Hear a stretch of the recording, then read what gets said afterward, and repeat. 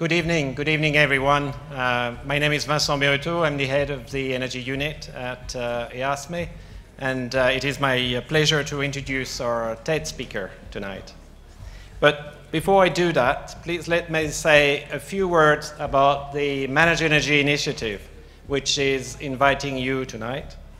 It is a European Commission initiative dedicated to local and regional energy agencies.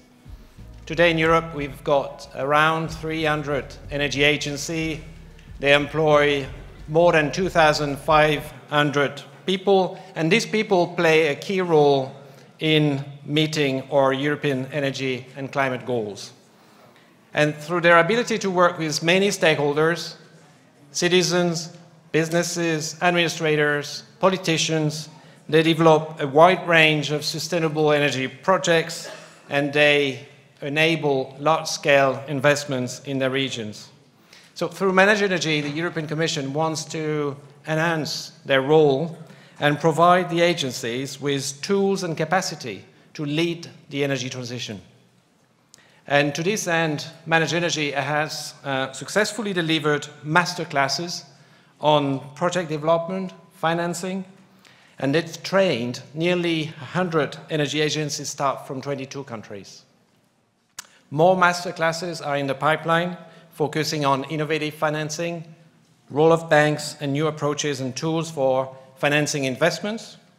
In addition, we've got ManagEnergy experts who are available to visit energy agencies, meet their staff, the stakeholders, and offer tailor-made support for developing new services or boosting the existing ones. And we've got 7 expert missions that have taken place already in 7 countries, and are 15 more in the pipelines. But ManagEnergy not only wants to support the ambitions of energy agencies, but also to inspire others to drive investments and actions on sustainable energy. And this is exactly the focus of the ManagEnergy Talks. And after our first edition last year during the European Sustainable Energy Week with the founder of the transition movement, Rob Hopkins, we have the pleasure now to host our next TED speaker, who is Espen Stoknes. And I'm very delighted to introduce him because, first of all, he has a somewhat unusual background. He's a psychologist and an economist. He is director of the Center for Green Growth at the Norwegian Business School. He also served as a member of the Norwegian Parliament. And if that was not enough, he's also an entrepreneur. And he also funded energy clean energy companies. In his research, Espen has spent years studying the defenses that we all use to avoid thinking about climate change. And he's here to share with us how to transform apocalypse fatigue into action on global warming. Ladies and gentlemen, please a round of applause for Espen.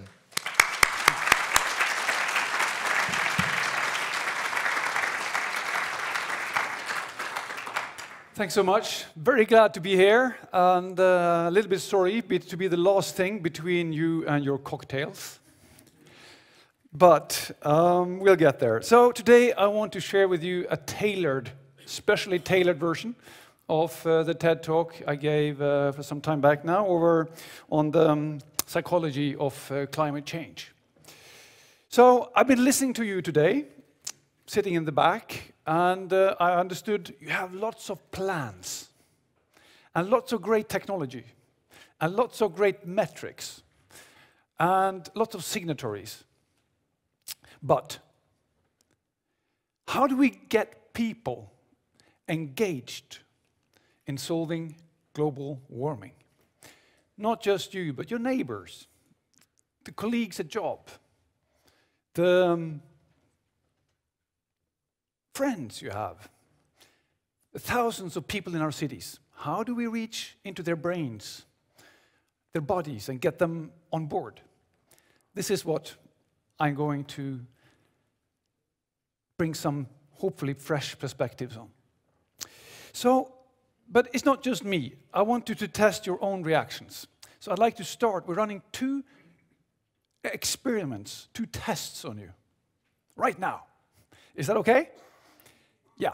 Your task is to notice how you feel, whether you feel any differently as I speak.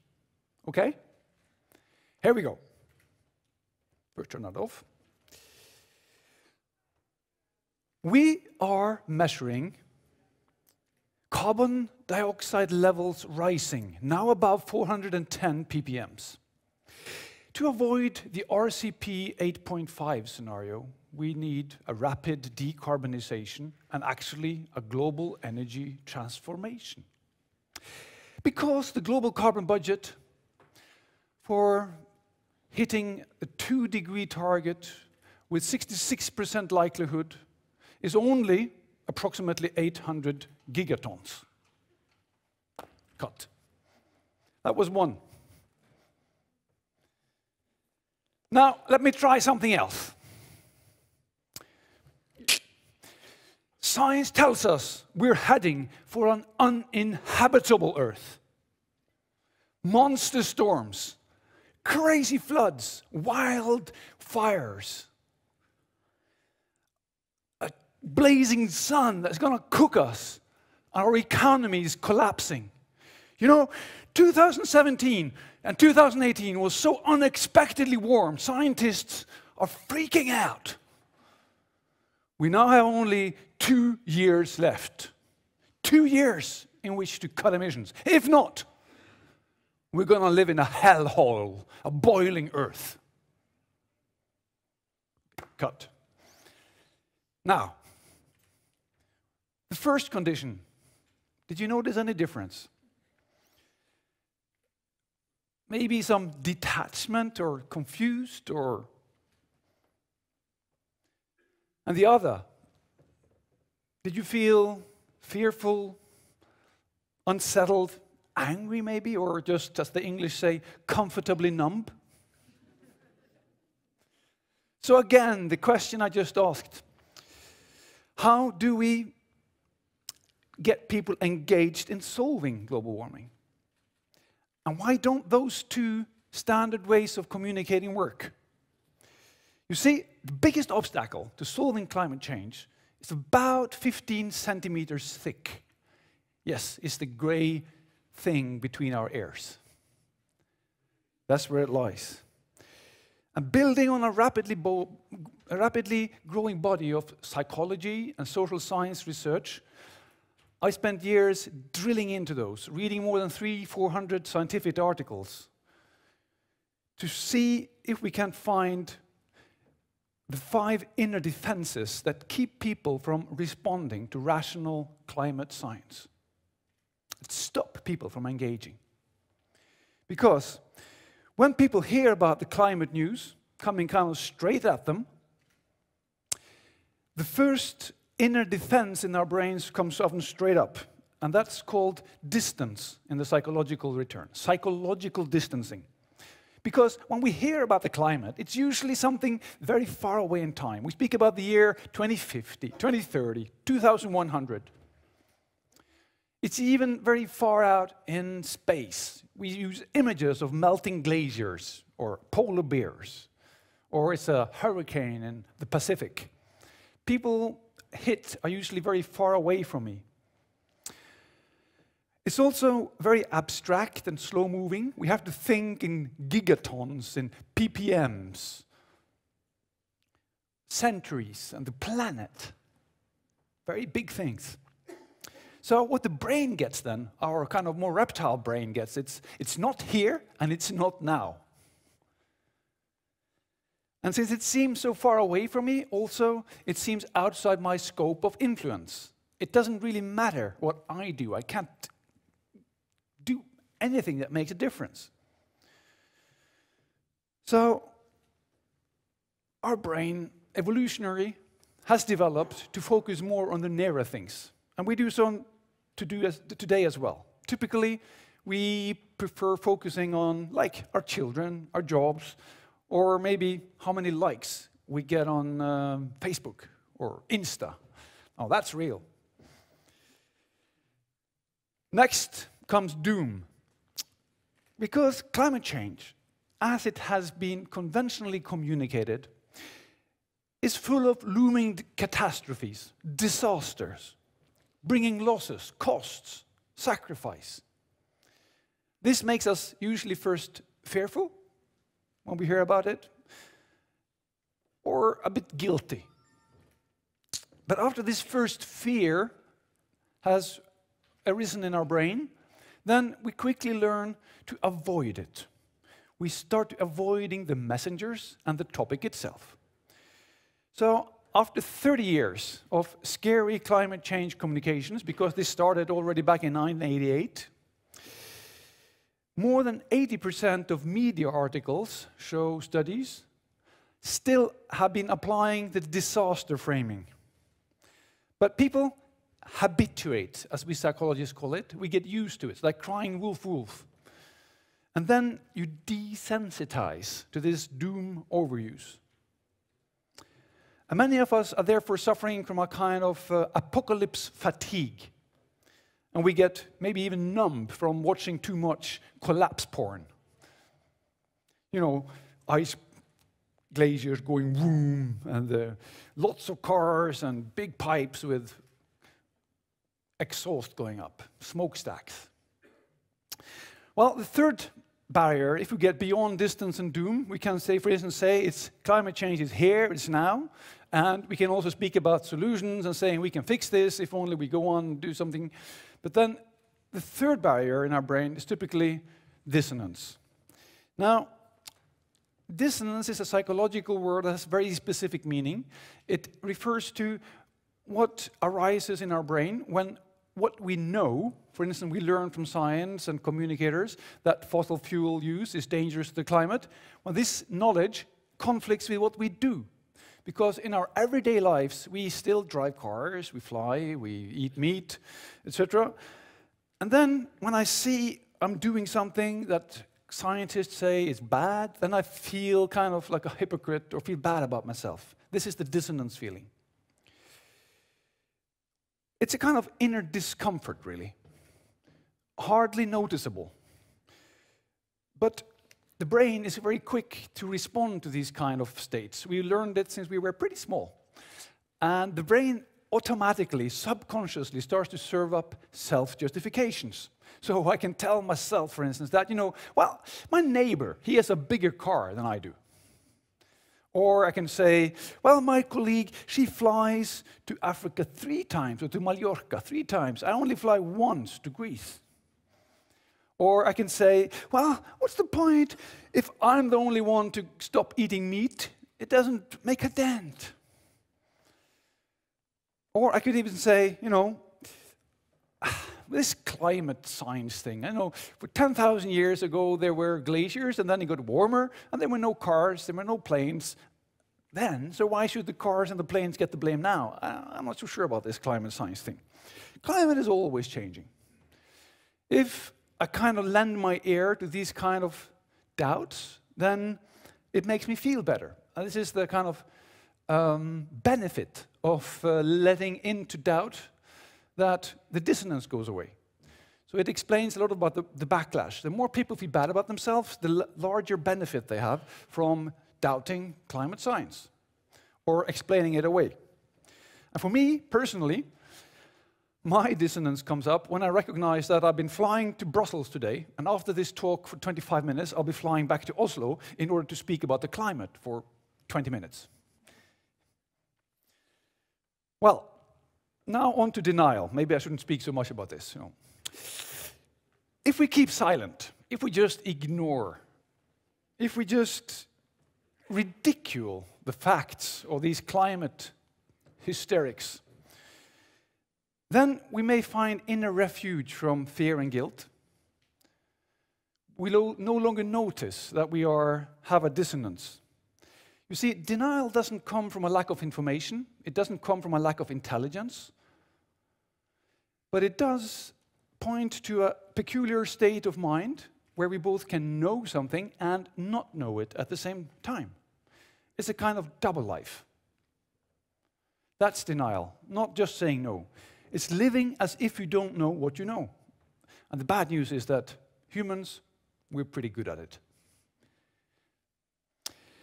So, particularly this is the case if my family, my neighbor, my colleagues at work, we have a silent social contract that we don't speak about these things. So if you bring it up at a Christmas dinner or when going on vacation together, it makes everybody feel bad, so you really shouldn't. And it also comes across in the case that, you might hear a piece of climate news today, or you might be together with your friends at ManagEnergy or whatever, but you feel really motivated. But by Monday morning, we will live again as if we never heard or never knew what we did knew on Tuesday.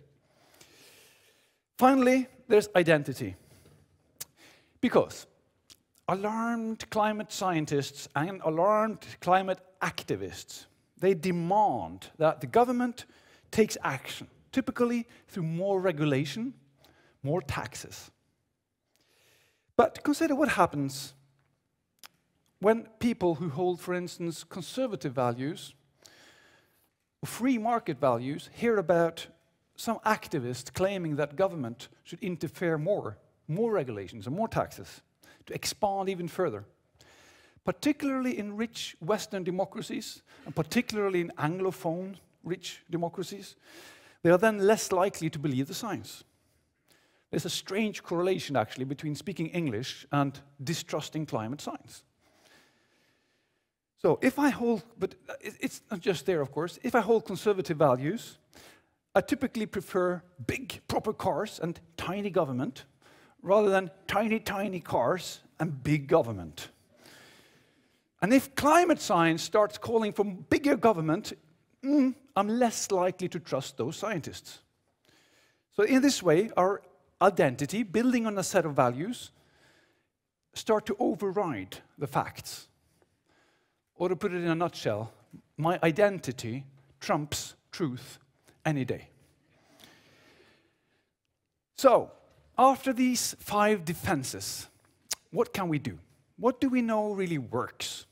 Because in the same about 300 to 400 articles been published on this area, they've also been exploring what goes beyond those barriers and actually starts to engage people. And the key here is to flip those 5 defenses over into key success criteria.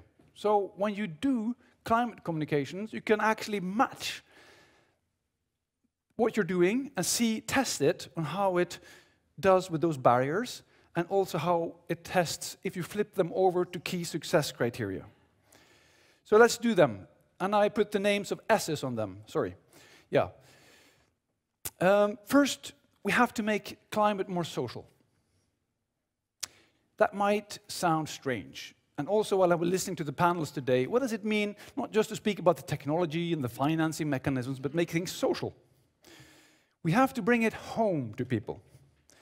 And the social science way of doing this is by spreading so-called social norms that are positive towards the solutions.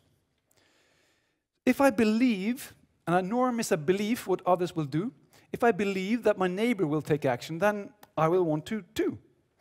So we can see from map data, for instance, how solar roof panels spread from neighbor house to neighbor house like a virus.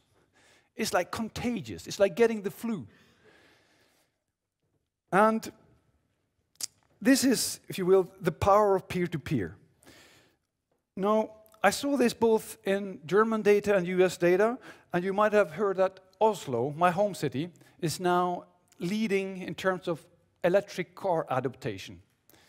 So I wondered, I had 2 psychologists that I supervised to have them look at how does the geographical patterns of electric vehicle purchase happen? Does it happen like a random, or does it happen in a certain way? So I had them do 20,000 EV purchases and plot them on the streets, because we know the streets. And this is what we found. If it was random, then everything should be gray. But what you can see here is that in the red dots, that's streets in which one person got an electric car, and then the neighbor got it within 12 months. And then it kind of just spread like measles. But what about the blue, you might think? What about the blue squares? Well, those are the opposite. Those are statistically significant no-go zones for electric vehicles. So there's nobody here who has an electric vehicle, and thus I don't want it either. It's stupid. So you have the neighborhood effect going in reverse. These things demonstrate very powerfully how, if you want to engage people, you must go through the social dynamics. Let me briefly recount one more experiment with you, since I have a little bit more time than usual here, which is an experiment done by Bob Cialdini, a marketing professor. He had 4,000 households participate. The first 1,000 he asked, please save power, be energy efficient, because it's good for the earth. It's sustainable. It's the right thing to do. And I suppose you agree, since you're here, huh? The next 1,000 households, condition 2, were told, you should conserve power, be energy efficient, because of your children. Think about your children and your grandchildren. They deserve a world too. The third group were asked, you should conserve power because it's good for your wallet. It makes your power bill go down. You save money. The fourth group were told how much power they use compared to their neighbor. Now we have a very scientific setup. Is it A, because of sustainability? Is it B, because of your children or grandchildren? Is it C, because of your wallet or economy? Or is it D, because of what the neighbor is doing?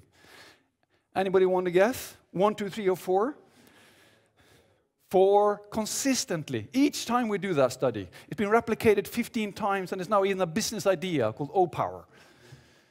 So, that's why you need to work on social norms and not just the technology, not just the financing mechanism, but how do people speak about this? All right, I went a little bit over time on that one. It's so important.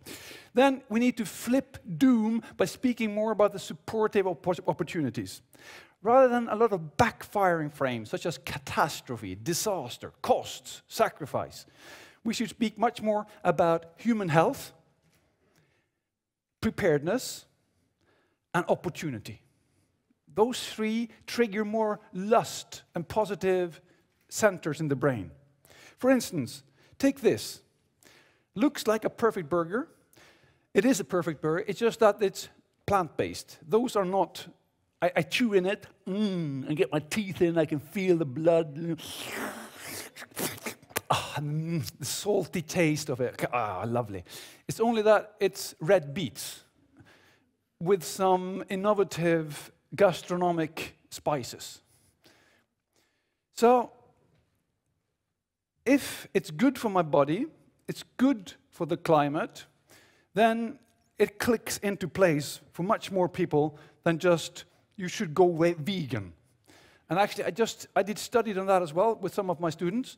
I had a restaurant eliminate the labels of vegan and vegetarian, and rather than, they had the special dish of the day. And they gave this burger a kind of incredible name, like Space Burger, or we had a Mexican-style tuna, whatever. It's just that it wasn't tuna, it was all plant-based. And people had like much more of that when it was relabeled, and it was also the default, so they don't have to think that much. Similar in terms of opportunities, right now, more than 10 million jobs have been created within the renewable sphere. And to create engagement, psychological research shows that you need to trigger on balance 3 supportive opportunities for each 1 threat you mention. 3 to 1, that's the positivity ratio in psychology. So I saw, for instance, that Siemens, up on the stage here, had a whole slide with opportunities. I think it was something called comfortable, clean, safe, resilient, efficient. Yes, that's the right way of getting it, but it's all very distant and abstract. How can we bring it to a state where it psychologically triggers brain waves? You have to make it more juicy and feel near in these framings approaches. So people really want it. Now, that's the 3 to 1 balance we need. Fourth or third, nudging. That's based on behavioral economics. So we can flip the dissonance by making everyday actions simpler.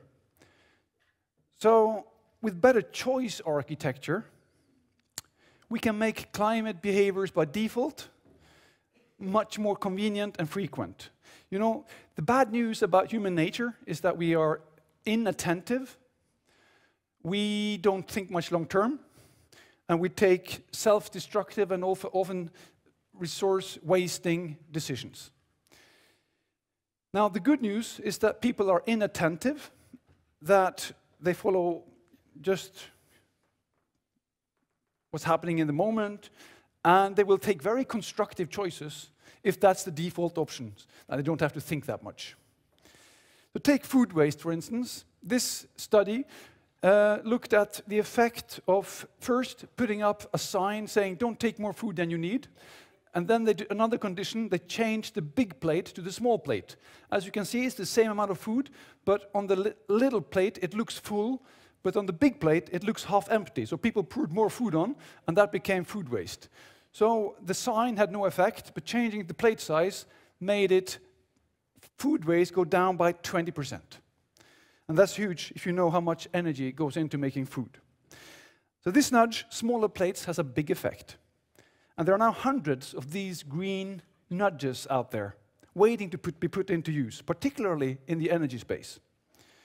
Fourth, we can flip denial by telling or giving people better feedback.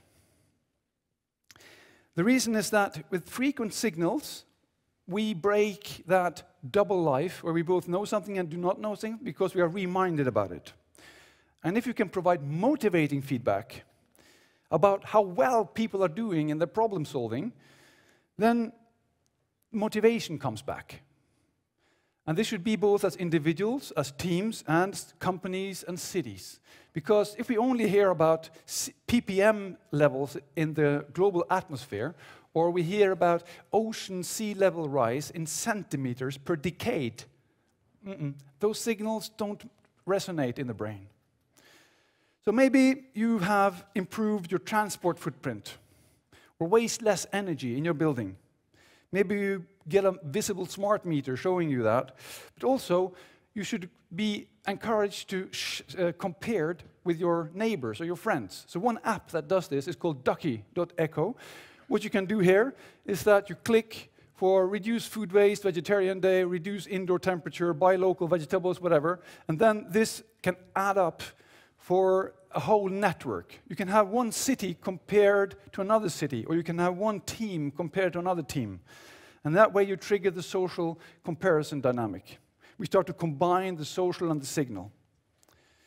Finally, we can flip identity by better storytelling. Because our brain really loves stories.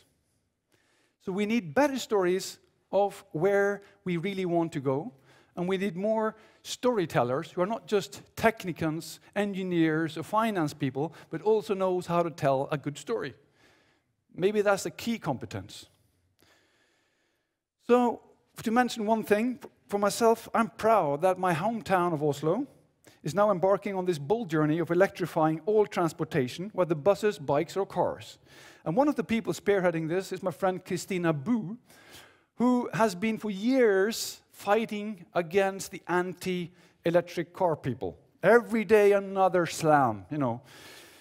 But she stood out in it. And now, following Oslo, UK and France, India and China have all announced plans for ending the sales of fossil fuel cars.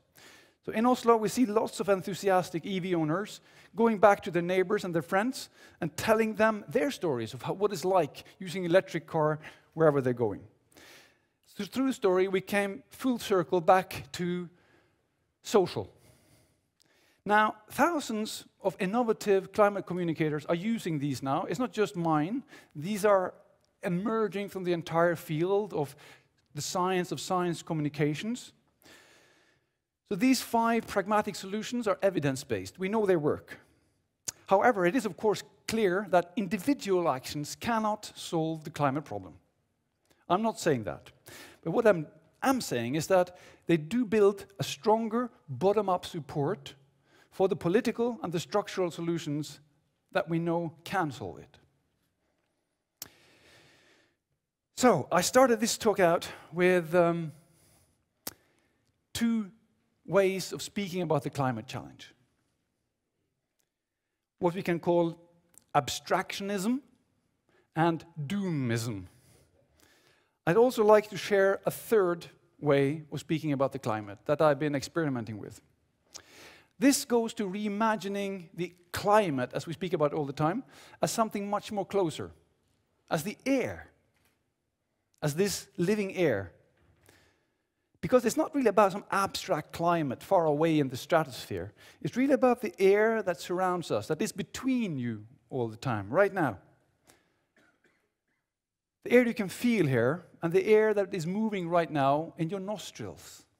Yes, that's how near climate is. And this air is incredibly thin compared to the size of the Earth. Far, far thinner than the skin of an apple compared to its diameter. And when we look up on a blue day, it may look endless, but it's only about 6 to 8 kilometers thin, a thin, fragile wrapping around this massive green, white, blue ball. And inside that skin, we're all closely connected. And the one breath that you took, yes, you, I saw you breathe, that contained 400,000 molecules of argon that Gandhi breathed as well during his lifetime. Imagine that. And inside this unsettled thin film, we're all protected, nourished, and held. It insulates and regulates temperature in this narrow band that is just suitable for water and for life as we know it. And mediating between this blue ocean, the seas, and the endless dark eternity, we have the clouds. And they carry all the water. Billions of tons of water needed to replenish the soils. The air fills the rivers, stirs the waters, and waters the forests. So with the global weirding of the weather, it is weird, and it is unsettling. There are many good reasons for fear and for despair and depression. Yes, there is. So I think we sometimes need to grieve that, grieve the losses and the craziness and the destruction we see. But then we can also choose to face the future with sober eyes and determination. The new psychology of climate action lies in letting go, not of science, but of the crutches of scientism and doomism. And then focus on telling the new stories of how we solve it together. And there are stories we need to tell about drawdown, how we reverse global warming through bold city action. These are the stories of companies and people, cities and countries, and public bodies that in spite of heavy, strong counterwinds, headwinds, still go on caring for the air. These are the stories of the steps we take, however small, because they ground us in who we are as humans, as earthlings in this living air. Thank you.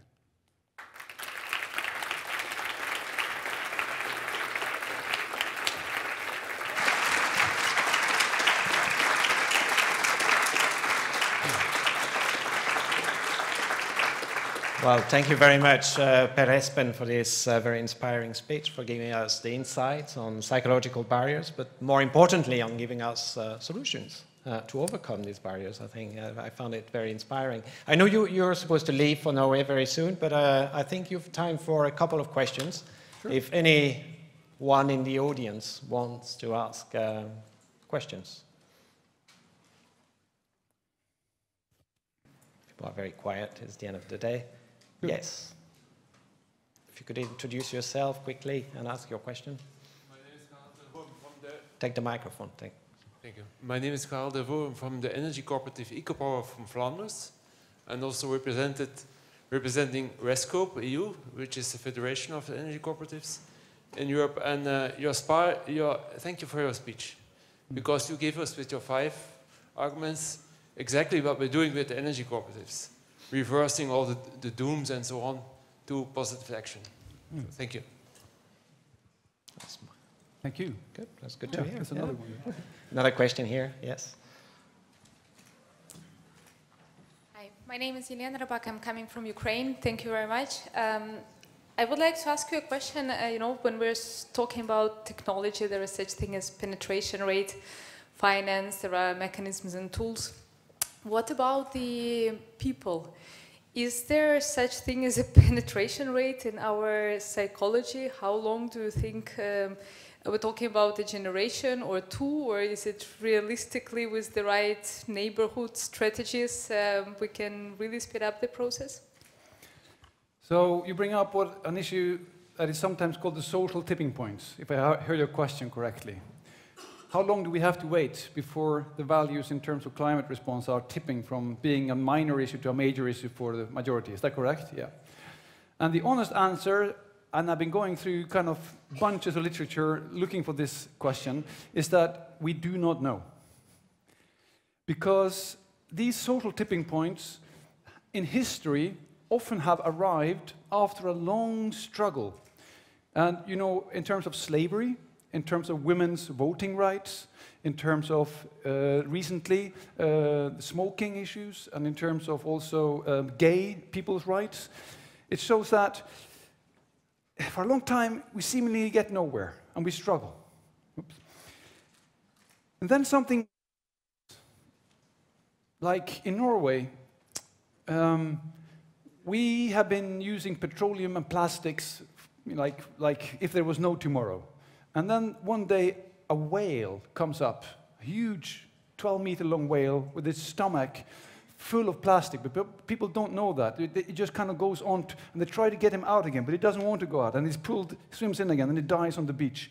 And then it's opened up as 30 plastic bags inside his stomach. And this image of the one whale has done more for environmental consciousness in Norway than maybe 15 years of environmental discussions. And the same thing with the Vietnam War. This one image of the girl after the napalm bombing running down the street ended the support in the USA for the Vietnam War. And also this 3-year-old child from Turkey that died on the beach suddenly changed the European perception of the Syrian crisis. So studies of how social tipping points happen often point to unexpected, absurd situations that come after a long structural struggle, seemingly getting nowhere. That is both depressing and hopeful, depending on which perspective you want to have on it. And could Greta Thunberg and the school strikes be that tipping point? It's very interesting because I had a long Facebook discussion on this issue. Somebody like Greta Thunberg coming out of nowhere, seemingly out of nowhere. Is she, I mean, we're not far from France here. Anybody know Jeanne d'Arc? Huh? You know, that kind of dynamic. Suddenly somebody arises which seems to trigger a ripple effect in the social networks. And I have been speculating, but I don't want to put that on her. So I'm just supporting her. I think she's fantastic. Go, go, go, go, Greta. I don't know how much what I can do to support her. She's wonderful. She is indeed. Any other questions? If not, I mean, we're a bit behind schedule, so I noted down what you said about making climate more social. Yes. And the power of peer-to-peer. Yes. And that, for me, is a transition to the next session, which is the networking cocktail that we're all going to share. And thank you so much.